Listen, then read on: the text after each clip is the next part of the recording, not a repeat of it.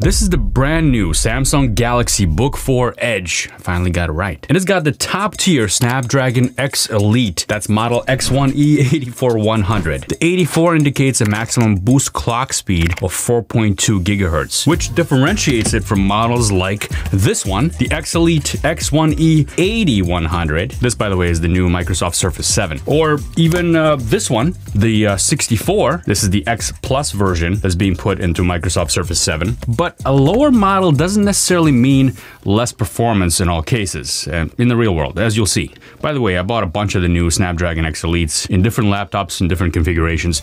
Nobody sent them to me, and I bought them with my own money, and nobody's paying me to say what I'm about to say. This episode is partially sponsored by DB Code. More on that in a moment. There's been some confusion about benchmarks in the last few months as we awaited the release of these, and I want to start things off with a Samsung because there's been big claims by Qualcomm about performance of these things. There's been allegations of Qualcomm cheating, and for this particular model, there's been a huge range of different Geekbench scores that we've seen in the last week. I made a video about that recently. Well, now that I have all these in hand, I'm gonna try and put that to the test myself. And if you don't want to watch the rest of the video, I'm gonna make it nice and sweet and short for you. This is my daily driver, the M2 Max MacBook Pro that I've been using for over a year. And the Geekbench score here is 2661 for single core, 14450 for multi-core. Apple M2 Max, 12-core processor. Now, the new X Elite is also a 12-core processor. And if we look up one of the higher scores for the Galaxy Book 4 Edge, we get a higher score. Now, that's the M2, right? For single core, so previous generation. So I'm also gonna check out the M3. But to make the long story short, these benchmarks are not lies, as I'll show you in this video. Before we get into some heavier benchmarks, let's take a look at Speedometer 3, which is indicative of what web developers will face when they're working on applications and what end users will experience with the applications that the developers develop for them. So this is called Speedometer 3.0. It simulates to-do applications,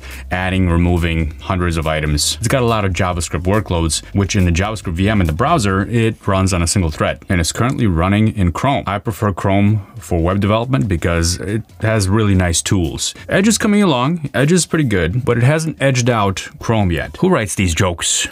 Well, look at that. That's a pretty bad score. But why? Why am I getting this terrible score here? Well, I'll tell you why. I have WSL installed here. I'm gonna open up Ubuntu. By the way, if you don't know what I'm talking about, by the time you watch this, I may have already released the entire video of setting up a dev environment on this machine, and I'll link to that down below when it's ready. That includes WSL, Windows Subsystem for Linux, and other tools for developers. Windows Subsystem for Linux has an easy file command. And if we examine Chrome, we do this by pointing the file command to the Windows directory where Chrome is installed. When we see that it's an Intel 8386 executable. So what we just saw, I didn't mean to trick you, but I wanted to demonstrate how Prism is working with Chrome. This is what Microsoft did with Windows on ARM to be able to run x86 programs on Windows for ARM. It's new and improved in Windows 24H2, and it is a big improvement. I didn't notice any lag when I was using Chrome, but the speedometer benchmark clearly saw a difference, a big difference. Now, a side note for my developer friends. To be able to test out the actual performance that Prism is gonna get us, I have this little Mandelbrot test from Benchmarks game, which I've used on the channel before.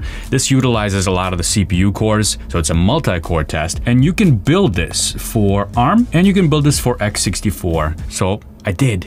Let's compare the two. So I built it into the x64 directory. We're gonna use a little commandlet in PowerShell called measure command, and then run the Mandelbrot program with Benchmarks game says 16,000 should be the param, but that might take a while. So I'm gonna do 1600 instead, just to get kind of an average baseline. That shouldn't take long. To prove that that's actually the 64-bit version, you can also take a look at Task Manager and go to details, and you'll see all the different architectures that are running. Sort by architecture, and everything that's ARM64 is native to the new machines, but anything that's x86 or x64 is not. It's being run through the translation layer, which is Prism. You can see that I have it running over here, Mandelbrot C# x64. For the x64 version, we got 1.6 seconds. Let's do it again. 1.8, 1.4. Now let's do the ARM version. 1.4, 1.38, 1.3.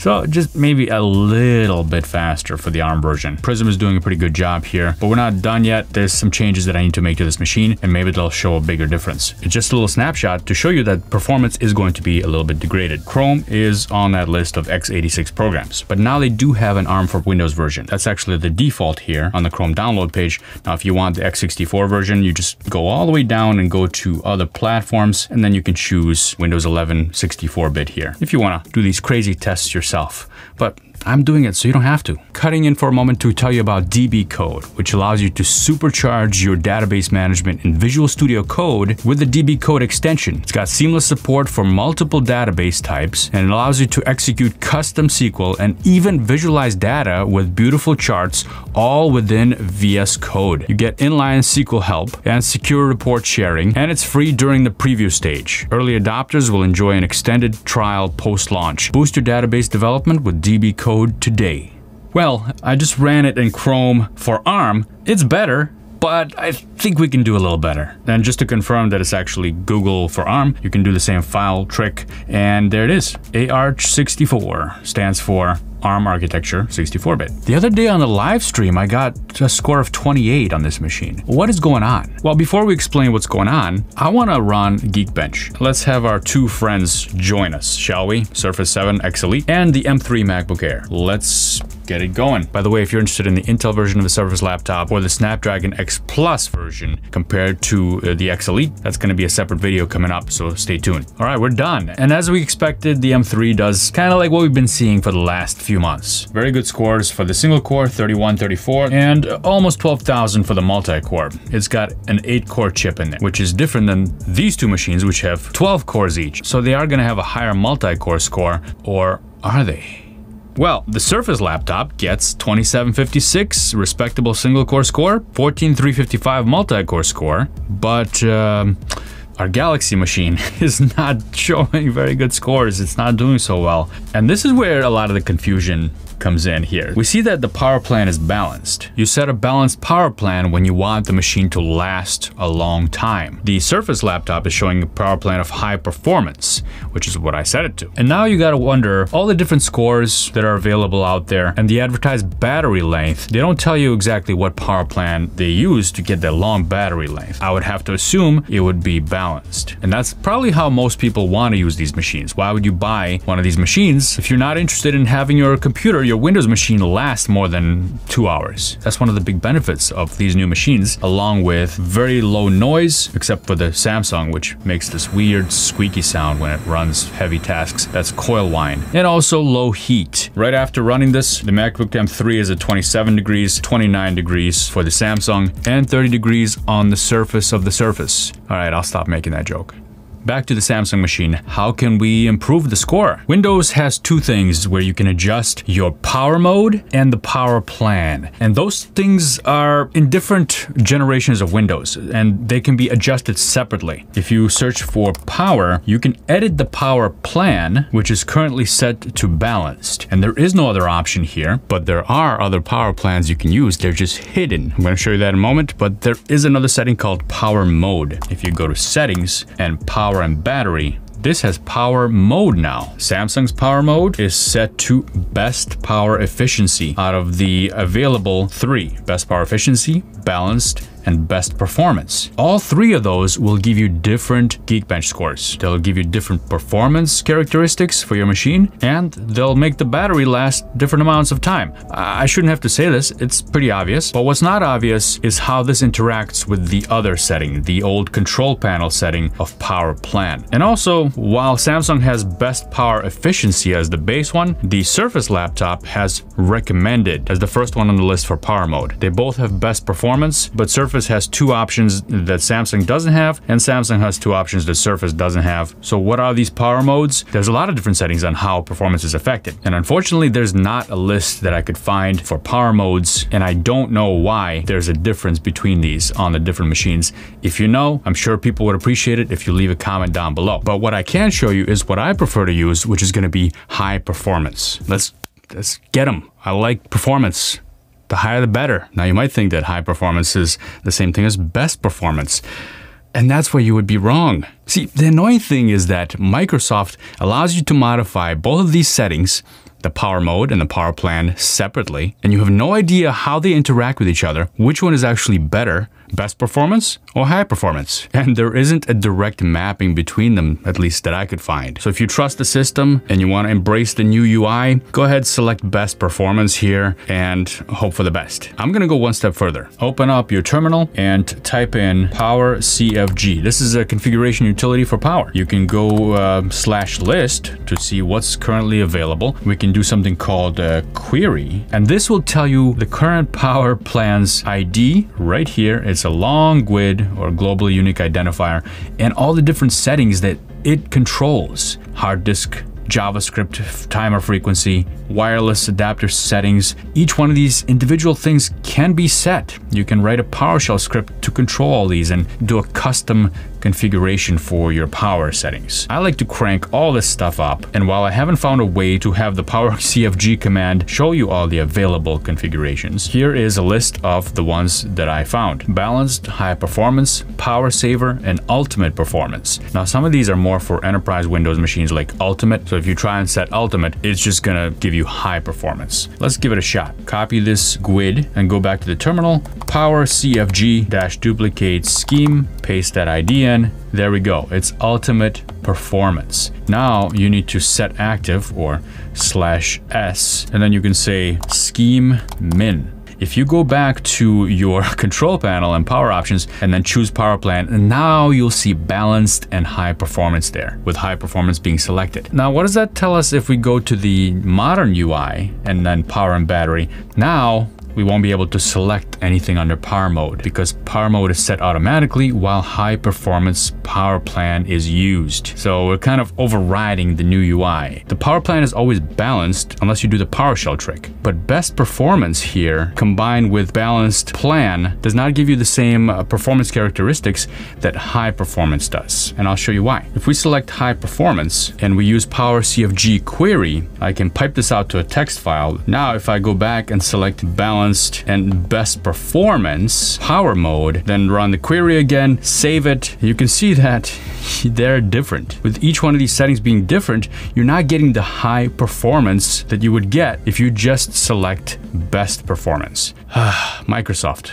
please fix this so that we can understand what the heck is going on. Well, look at that. Now, this is the highest score I've seen so far for speedometer on the Galaxy machine. 30.3, that's pretty good. Considering the MacBook Air M3 got a lower score, 29.1. It's within the margin of error, so they're very close. Surface Laptop got 27.7. They're all very close to each other. Let's go back to Geekbench. There we go. Now we're getting those scores that we should be getting because now we're in high performance. The Galaxy machine 2861, 12796, and look at this. This is the lower model, the 80 variety on the Surface Laptop, and it's got a much higher multi-core score. Single core score, just a tiny bit lower. They're about the same. So it's not necessary to get a much more expensive machine like this Galaxy machine to get the best performance. You get other things with a Galaxy machine. You get a numpad.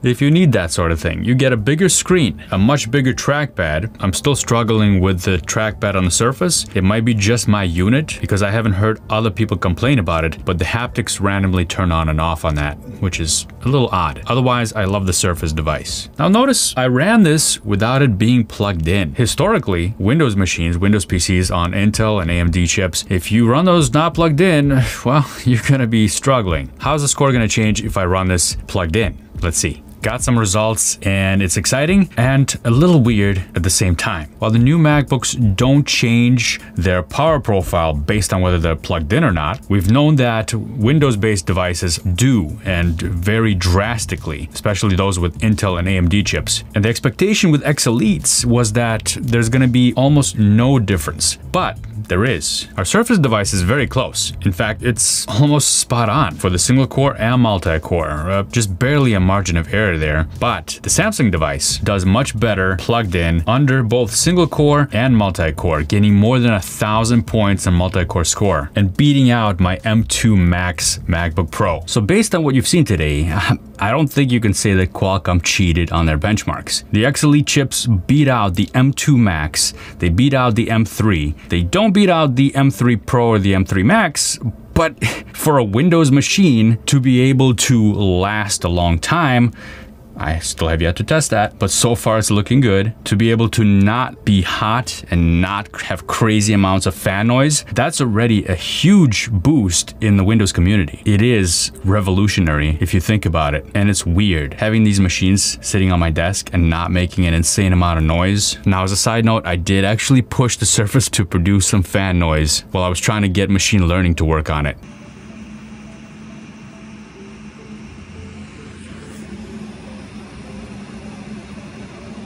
And I was using standard techniques that actually use the CPU instead of the GPU or the NPU because unfortunately at this time you can't just use standard libraries like we're used to that'll just work. There's gonna have to be some more work done by Qualcomm and Microsoft to enable that, but they do have their own libraries that you can use. You just need to use their ecosystem and the SDKs in order to take advantage of that.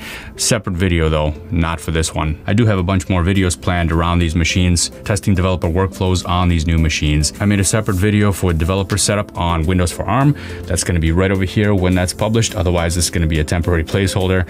Hopefully you watch that, and I will see you in the next video. Thanks for watching.